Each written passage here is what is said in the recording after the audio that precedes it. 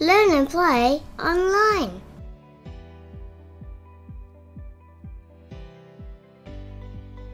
Let's learn about place value.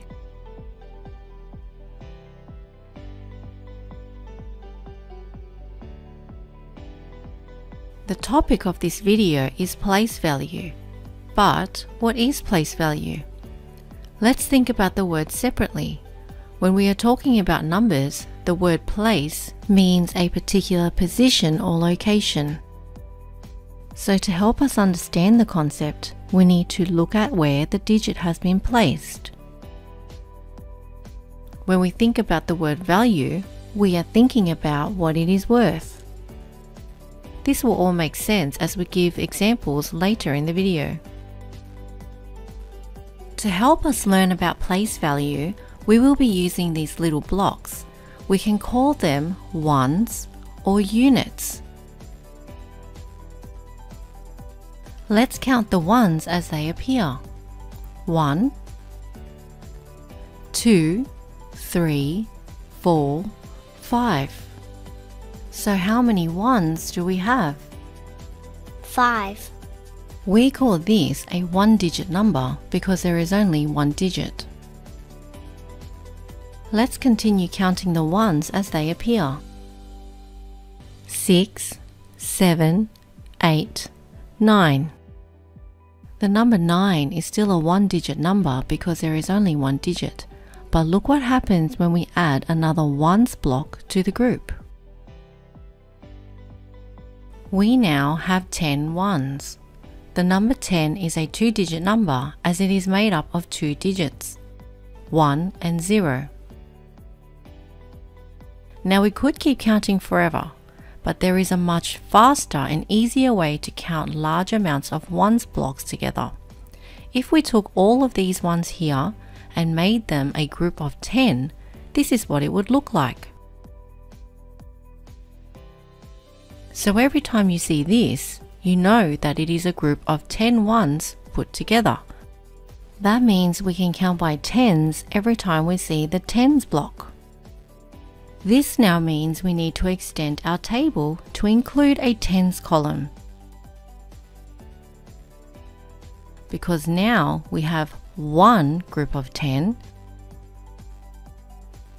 and no ones blocks left, which is why the digit 0 is in the ones column. Let's try counting a different set of blocks. Let's count the tens blocks first. As you can see, we have two tens blocks. So let's record that information in our table.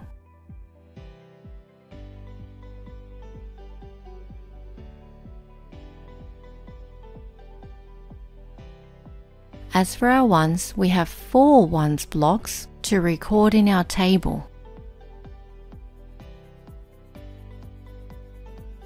So in total, we have 24 blocks. We can double check by counting them. 10, 20, 21, 22, 23, 24. Let's now look at the place value of the digit 2 in the number 24. Its place is in the tens column, which means it has a value of 20. Now let's have a look at the digit 4 in the number 24. Its place is in the ones column, and this means its value is just 4. So when you add 20 and 4 together, you will have a total of 24. Let's take a look at the next one.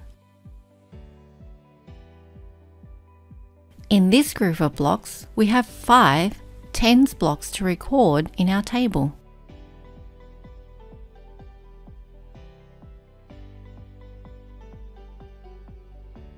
As for the ones blocks, we have only 7. So let's record this in our table.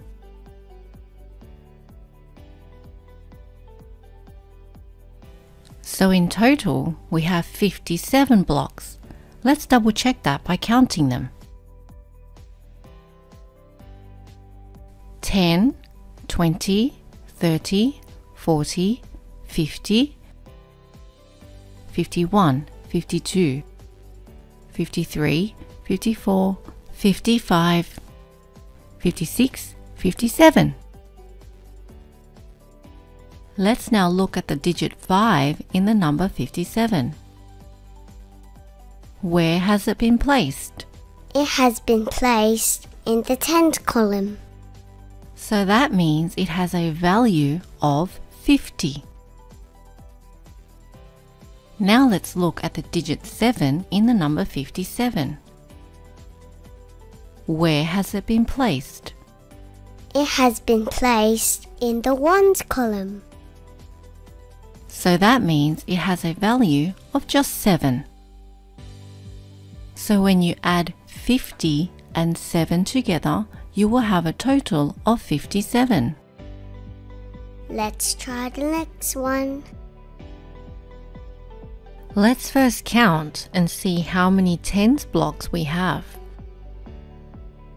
1, 2, 3, 4, 5, 6, 7, 8, 9, 10. So in total, we have 10 tens blocks. Let's now count by tens 10 times so we can find out how many blocks there are altogether. 10, 20, 30, 40, 50, 60, 70, 80, 90, 100. So we now know we have 100 blocks altogether. The number 100 is a 3-digit number. It is made up of 3 digits, 1, 0, and 0. There is an easier and faster way to count large numbers. Just like before, we are going to combine all of these 10 blocks together. This makes it easier for us to count larger numbers because now we know that when we see this big block, we know that it is made up of 100 ones blocks. This means that we can count by 100. This does also mean that we have to extend our table to include a hundreds column.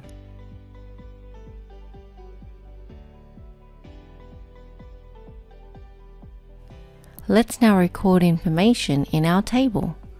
We only have one hundreds block.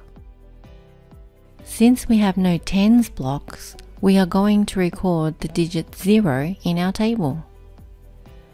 This is also going to be the same for our ones blocks.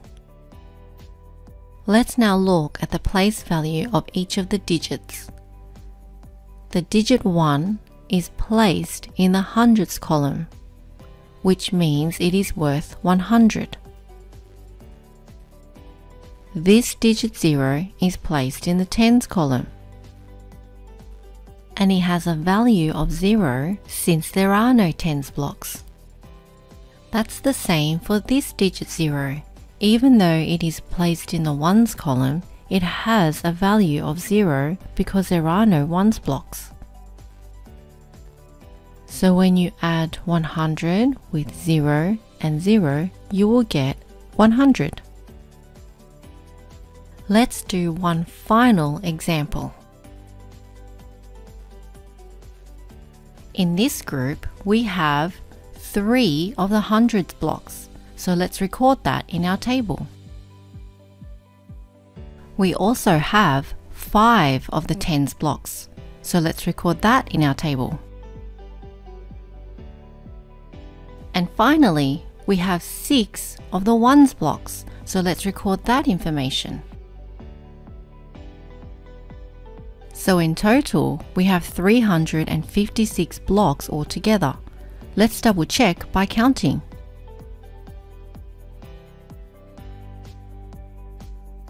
100, 200, 300, 310, 320, 330, 340, 350, 351, 352, 353, 354, 355, 356. Now let's have a look at the place value of each of the digits. The digit 3 has been placed in the hundreds column, which means it has a value of 300.